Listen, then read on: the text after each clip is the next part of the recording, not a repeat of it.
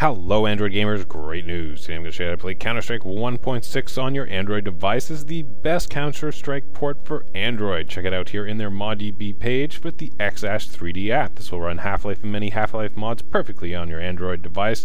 Give them thanks, a little donation never hurts, and come check out their latest releases.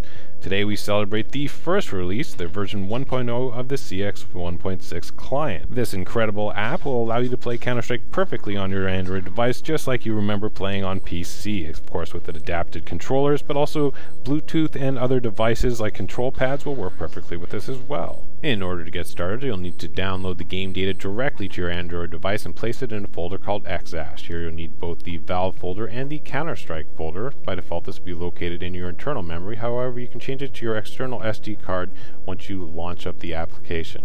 Next, download and install the full Xash3D application. We'll need to have this core app installed to play the game. Finally, we'll need to install the CS 1.6 client app. You'll note that there's a single core device version and a multi-core device version. Make sure you get the right version for your device. Once installed, open it up, and here from the main menu we can edit the default path to the game resources. If we want to have the game data on our external SD card instead of the internal memory, we'll want to edit it here. Once you're happy with all that, we'll launch up the game and let's play some Counter-Strike. Please subscribe to see the latest updates with Xash3D and gaming on Android. Thanks for watching, everybody.